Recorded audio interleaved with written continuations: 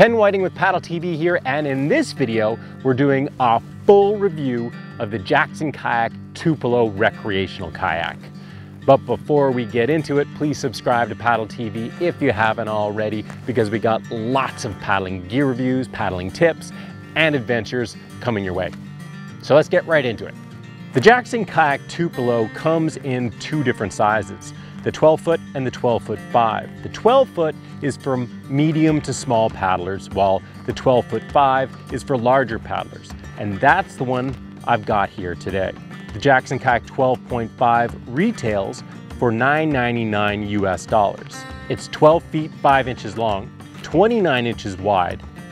It weighs 55 pounds or 25 kilograms, and it has a capacity of 300 pounds or 136 kilograms. It's primarily made for recreational paddling in sheltered water or recreational touring in sheltered water, water that's protected from wind and waves. The Tupelo Sit Inside recreational kayak has a number of features. It has a removable raised seat with integrated lumbar support. It has gear tracks around the deck for accessories like rod holders, GPS, cameras. It has deck bungees on the stern and the bow for stowing gear. It has a paddle holder, a padded cockpit for your legs, adjustable foot pedals, and a rear hatch with a bulkhead to create a separate compartment for your gear.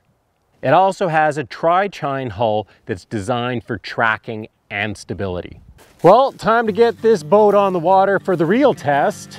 One thing I can tell you is that I love sit-inside kayaks compared to sit-on-top kayaks for the simple reason that they're so much easier to carry.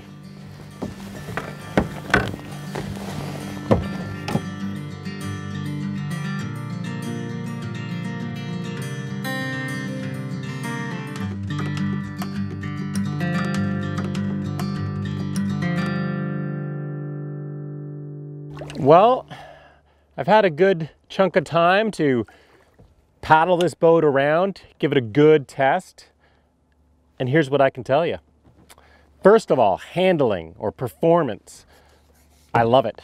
You know, this is the kind of kayak I like. It's fast. You know, it's not a super wide boat, and it's got that nice V hull. It just pierces through the water. It's nice and fast, but it still has the stability that you expect from a recreational kayak. It's not a sea kayak that is tippy. I have no problems putting my paddle down. So wonderful speed, and but still maintains its stability. It's not the most stable kayak, but you know, I would still put almost anyone in this kayak and feel comfortable. Secondly, comfort. You know, I guess you could say over the years, I've become a sucker for comforts. It used to not matter. Whatever I could get myself into, I would squeeze myself into it and be happy. Nowadays, I want a comfortable kayak, and this kayak is comfortable. The seat is wonderful. It's a quick drying seat, nice high back, lots of support. And if you notice, I'm using a PFD, a paddling specific PFD that doesn't have any flotation where the seat is. So it's very comfortable for that reason.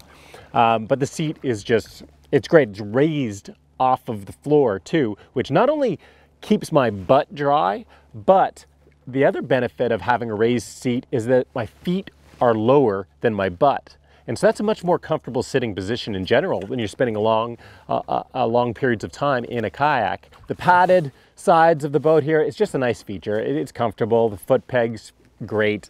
I'm a stickler for having foot pegs in a kayak. Without them, you lose a lot of control and comfort too, because your legs don't have the support they need for a long day. What I love about this kayak is it's not overly complicated. It doesn't have a gazillion features, but what features it does have are the most important ones, in my opinion. It has the bungees on the deck for stowing gear back and front. They're great. Most boats have that, and they're really, I think, a staple. You need to have them.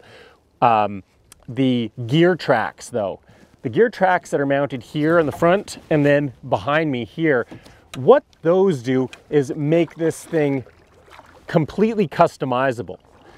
If I want more accessories on this boat, if I want to put a rod holder here or a camera mount or a phone holder, whatever I want, even a drink holder, I can do that.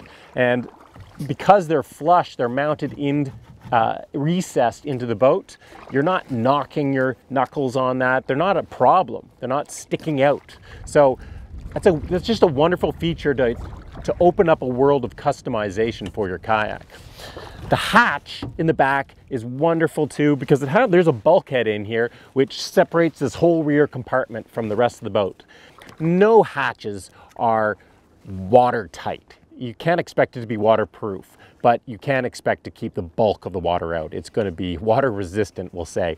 So far, I'm loving it. I can do a bit more paddling around and see if anything pops to mind.